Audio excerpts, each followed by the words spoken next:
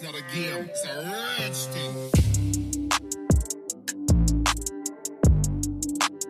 Hi guys, in today's video, I'm showing on how to make soup broth mix or vegetable bouillon powder soup mix. Some may also pronounce it as bouillon cube. This soup mix is completely customizable and versatile. This fat-free, healthy broth substitute gets ready in less than 5 minutes, so you never need to buy store-bought broth again. Most of us buy these packaged bouillon cubes which deliver a lot of flavor to our dishes, but they're also full of unhealthy ingredients like sugar, unhealthy fats, preservatives, etc. This homemade vegetable bouillon powder is very flavorful, doesn't need a lot of ingredients, and is ready in few minutes. So let's get started. Take a bowl and add 2 tablespoons of nutritional yeast. It gives soup and gravies a quick burst of saltiness and cheesiness without actually adding salt or cheese.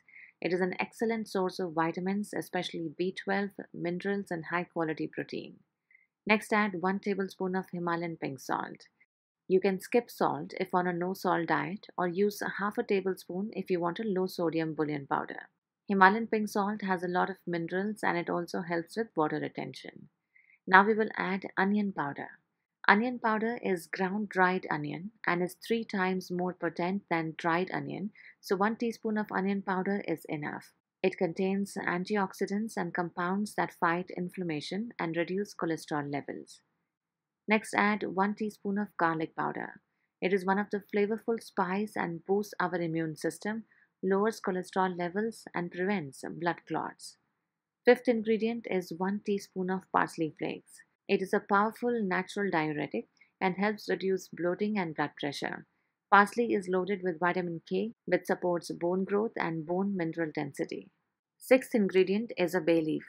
Bay leaf adds another layer of flavor to a soup, and its aromas help lighten up a hearty dish. Seventh is half teaspoon of celery seeds. Celery seeds provide a great undertone to soups. Eighth and the last ingredient is 1/4 teaspoon of black peppercorns. You can also add black pepper powder, but as we need to grind all, corns are good to go. Now in a spice or a coffee grinder, grind until you get a fine powder. It should look like this. Shift it to a clean and dry jar or container and it's ready to use. Just combine 1 teaspoon of this mixture with 1 cup of hot water and use it as a vegetable broth in any recipe.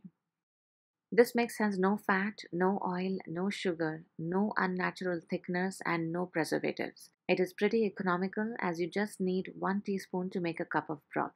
Also, it's customizable and versatile as you can add more spices as per your taste and use in not only soups but other dishes too. Most of the ingredients I used were organic and I recommend doing the same. The bouillon powder is naturally vegan, gluten-free, and allergen-friendly. So do try this bouillon mix as it's delicious and super flavorful. Let me know your experience and I will see you soon with a new video. Till then, remember, if you can't pronounce it, don't eat it. Bye-bye. It's not a game, it's a rich thing.